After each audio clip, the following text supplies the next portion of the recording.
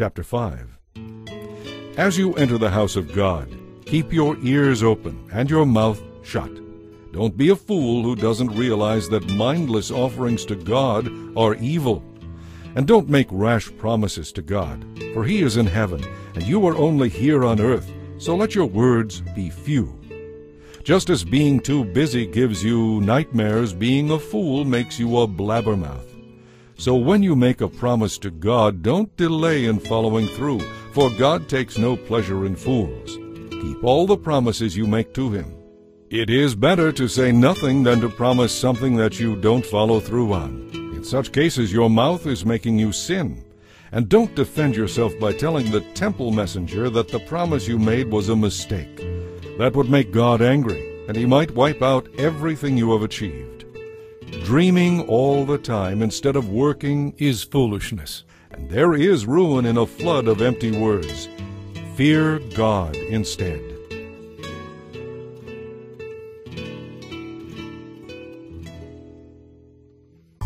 If you see a poor person being oppressed by the powerful and justice being miscarried throughout the land, don't be surprised. For every official is under orders from higher up, and matters of justice only get lost in red tape and bureaucracy.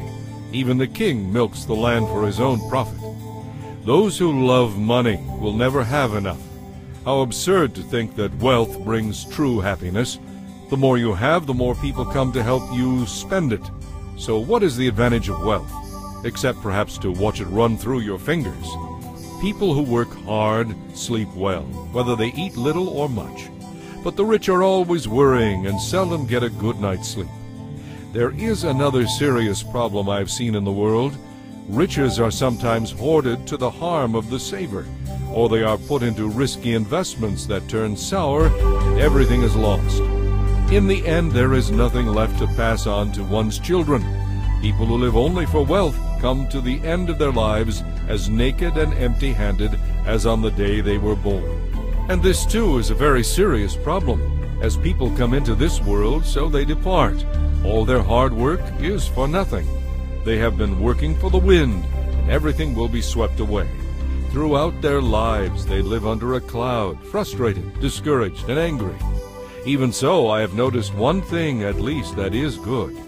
It is good for people to eat well, drink a good glass of wine, and enjoy their work, whatever they do under the sun, for however long God lets them live.